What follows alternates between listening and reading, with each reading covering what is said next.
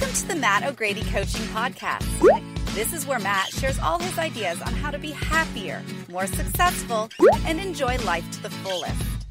Please go to mattogradycoaching.com and thelivinggratitudebook.com to learn more and receive your free micro-coaching session with Matt. Hello, and welcome to the Matt O'Grady Coaching Podcast, mattogradycoaching.com. So, welcome to the latest installment of Abraham 101. Essentially, this is taking some of the Abraham Hicks teachings and pulling out one specific, basic, kind of introductory, important aspect and talking about it because I find it fascinating. A lot of my coaching clients are familiar with Abraham Hicks, and for the better part of a lot of our sessions, we discuss the teachings. They say, I think I'm doing it, but it's not working. I think maybe sometimes I'm doing it, but I'm not really sure. How do I know? So one of the coolest things that I think Abraham talks about is this idea of the receptive mode. I really find it fascinating because it's so simple, so easy, it's so direct, right? Receptive means in a mode where you can receive, right? If you're receptive, there's a receptacle, if you will, to receive what you're asking for from the universe, from your higher self, from life. You know, it doesn't have to get too spiritual or too down that path if you're not comfortable with it. It's really just understanding that we're all human beings. We all have desires, and we're all attempting to receive what we want into our lives. So why not be in that so-called receptive mode? I really find that the vortex, many of you know about that, and Phil and I did a bunch of shows about it years ago, and we've done quite a few podcasts on this kind of idea of feeling good, right? Being in a place where you are open, where you're feeling relief and happiness and joy. And the truth is, that's all the receptive mode is turning your attention towards what feels better, towards what is good, towards what feels good, and allowing yourself to really feel that goodness, to take it down deep into yourself, to wring it out, to milk it, to really stay in that space. And you have to learn how to focus your attention. So if you're not practicing awareness, if you're not practicing how to focus your attention, staying in the vortex or being in the receptive mode is probably going to be difficult for you. Because if you're not in a present state of mind, if you're not aware of what you're thinking and feeling, it's hard to know if you're in the receptive mode. So what a lot of people do is they do a gratitude practice for 3 seconds and say, I'm grateful for that. Okay, I was grateful. Great. Now can I be in the receipt? Now I should receive everything I want, right? That's, okay, where is it? Where is it? Well, we have to be a little bit more patient than that. We have to really let the vibration of receiving move through us. We have to invest our time and attention in staying in that mode for as long as we possibly can, so that we can start to see the physical manifestations, get the phone calls, the emails, the gifts, the abundance, the whatever it is that we want, that relationship, that business turning around, that big check you've been waiting for, that news, that good news you've been waiting for. We've got to stay in the receptive mode. And so that's really what the receptive mode is really this state of always aiming to feel better. What is the next best feeling thought that you can think of right now? Right now, as you're listening to this podcast, let's do some work. Let's do it. It's fun. It's It's not like real work. It's just practice. It's just the practice, right? We have to practice being in the receptive mode. So right now, I'm going to be quiet for all of 3 seconds and ask you to think about a better feeling thought than you just were a moment ago.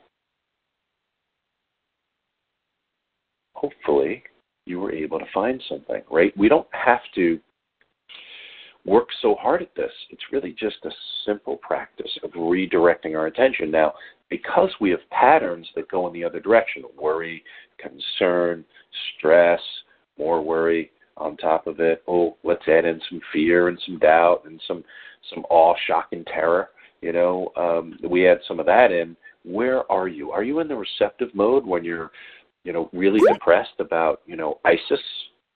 Are you in the receptive mode when you're really worried about what's going on with your job or really worried about what's going on with your relationship? I don't want to burst anyone's bubble here, but you are definitely not in the receptive mode of all you desire if you're in a worry, stress, fear, doubt kind of state. Those states resist life. That is resistance. Yeah? You're telling the powers that be, okay, that you don't want what you're asking for. In fact, since I'm focusing on this worry, you're actually saying, please give me more of that. Please give me more of what I don't want. That is what worry is. Fear. Please give me more fear. When you just allow yourself to stay in a perpetual state of fear, stress, worry, doubt, you are just telling everyone, not just the universe or something out there, you're telling everyone you meet, give me more of what I don't want. So if you want to continue down that path, that's your choice. I highly recommend you make a different choice and you start to notice, become aware of what you're thinking and feeling, what your stress levels are, and find ways to relax it. There's no better job for you. There's no better task. There's no better project in your whole entire life than practicing awareness so you know where your emotional GPS is pointing, so that you can direct your ship, be the captain of your own ship, be the captain of your own life, and begin directing your life, designing your life in the direction that you want to take it. And the truth is, it is so much simpler than anyone would ever really tell you. And that's what I've been saying on this podcast for 6 years, is 6+ years now, is it's easier than you think. It is not that hard. It really is as simple as, okay, I'm here right now. There's a certain level of acceptance that we need to have. It can be momentary, though. You don't have to be in acceptance mode for days or hours or even consecutive minutes. It's just an awareness that when your awareness deepens, the acceptance process is really inherent within it. You say, hey, this is where I am in this moment. How does that feel? Let's do that as an exercise right now. How do you feel? Define the emotion that you're experiencing right now. Okay, you got that? So where are you?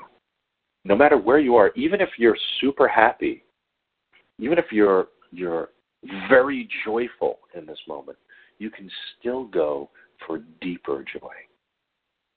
But if you're in stress, worry, doubt, fear, depression, anger, you're in any of those states, frustration, overwhelmment, I would highly recommend that you simply reach for a better feeling thought. It can be anything. Just leave the past to the side for a moment. Okay? Leave those old patterns that haven't served you for all these decades to the side for just a few moments. And begin to focus on what brings you joy. And it doesn't have to be the thing that you want most in life. It can be how pretty the sun is on the green leaves outside my window right now. It can be the subtle breeze that's just moving through the trees that I can see just a little bit.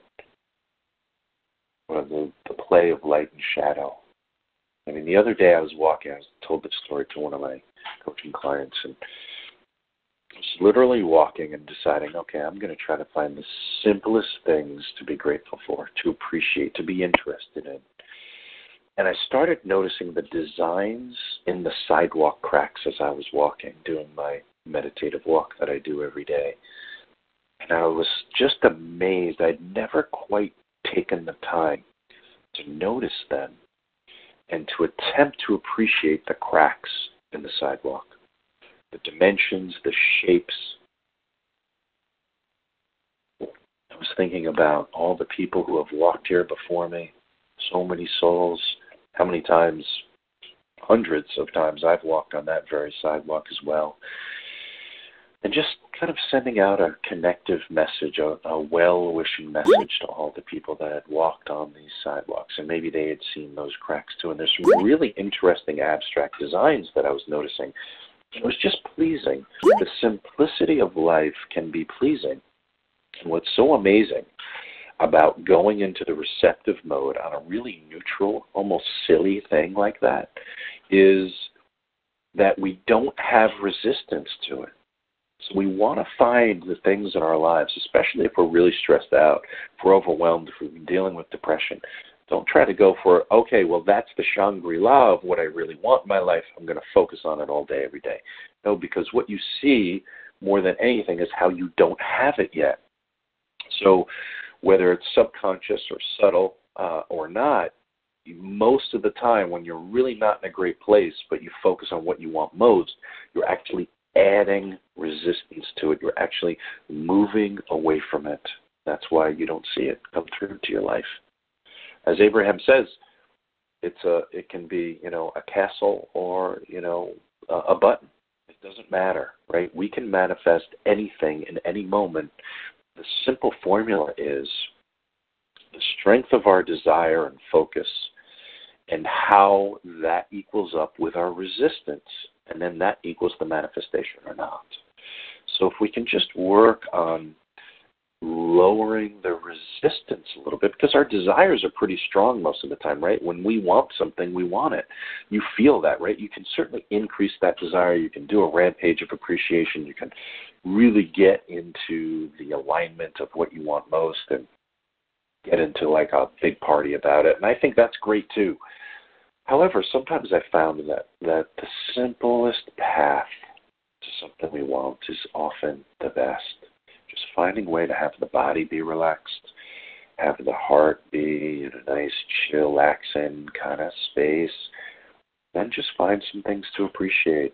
A smell that you appreciate, an aroma when you're cooking food, or the texture of something as you're cooking. I love to notice the fruits and vegetables, the textures of things and the smells as I'm cooking and chopping. And, that just really moves me into the receptive mode. I just feel like it's such a smooth transition to enjoyment, to appreciating life, to getting me into the flow of my life, getting into that present state of mind where I know as I relax and I'm just being and I'm just accepting where I'm at and I'm aware and, oh, but wait, I'm a little bit short on time. Just stick with the cooking example. Oh, but let me just relax into it. I still have enough time. It's going to work out, right? So every once in a while, you're enjoying something, but if you're aware enough, you notice that first thought that starts to be more on the resistance side. And if you're aware enough, what you can do is just gently say, oh, that doesn't take me down the path that I want, right? That doesn't feel good. So I'm going to gently just move it back to what does feel good and just trust that it's all going to work out. Because then what happens is I get a text on my phone, we're running 10 minutes late. Oh, perfect. The time that I thought I didn't have, I have now. And that's how life works. If we just stay in this receptive mode as much as possible all day long, then our life just starts to end up so much smoother. I mean, you guys know I haven't done a podcast in the last few weeks and been really busy with my digital marketing business. We're just taking on some really big, exciting projects, and I needed to focus my attention there, and it feels good to focus my attention there because it's very abundant and very exciting and very inspiring. So I'm just really enjoying this process of building my digital marketing business into a 7-figure company. And as I do that, it feels amazing because I took it from nothing. In fact, I took it from a few $100,000 in debt to something that is much greater than that per year now. And so it's just so exciting to be living that dream. 10 years ago, it was just a sparkle in my eye. And now it's a business, and I've got like 15 people on the team, and it's just amazing. It just feels so good. So anyway, I share that example with you to share something that's a little more intricate, a little more detailed, a little more, a whole lot more aspects and people and things going on than the cooking example. But for me, it's still the same thing. It's taking that simple application of the cooking and applying it to my business that has a lot of moving parts, a lot of people, a lot of clients, a lot of employees, a lot of opportunities, a lot of tasks and projects, literally thousands of tasks and projects. And so if I got caught up in, worrying about, is it all going to work out? Well, guess what? I'm just going to start sending the energy that way. So that's not what I want. So I gently, lovingly, kindly, with focus and confidence and faith, I move my attention towards what feels good in my business, what feels enjoyable. And for all the things that I don't enjoy in my business, I simply hire people to handle those things.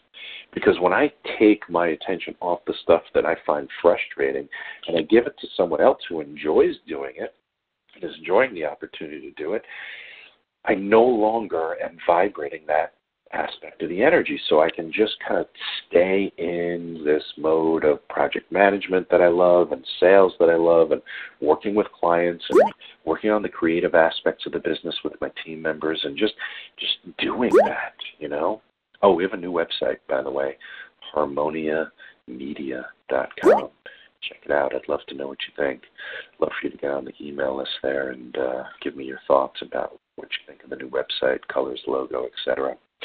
The MattO'GradyCoaching.com website is still the same. If you want to reach out to me or talk about the Abraham 101s or coaching or anything else, any question that you have about anything, I am happy to give you my absolute best answer over email. Just hit the contact button, send me a message, upper right-hand side. So as we get closer to wrapping this up, I want you to think about a few things as it relates to the receptive mode. Is first, awareness. Without awareness, we are not able to direct and design our lives. It is absolutely necessary. So, practice awareness. It's easy. You just focus on the body. You just relax. You just notice what you're thinking and feeling. That's it. That's literally it. Summed up in less than 10 seconds, the awareness practice. If that's what you do to practice awareness, you're doing it, right? Don't get into, mindfulness and there's the 27 steps to being more mindful. No. Listen, you don't need the 27 steps. You just need the simplest steps, the first 3. Focus on your body, your breath, your emotions, and your thoughts. That's it. Just notice what's going on for you in this moment. What are you feeling? What are you thinking? What are you vibrating? Then you know if you're pointed up towards the receptive mode or down towards the resistant mode, right? Where are you at? And once you understand where your emotional GPS is pointing, you understand where you are in this very moment, then you can start to choose to direct yourself where you want to go. And you can do that simply by finding something that is interesting, something that is fun, something that feels like relief or joy or happiness or even a low level of enjoyment. My son this morning brought me an old photo album, pictures 15, 20 years ago. Oh my God.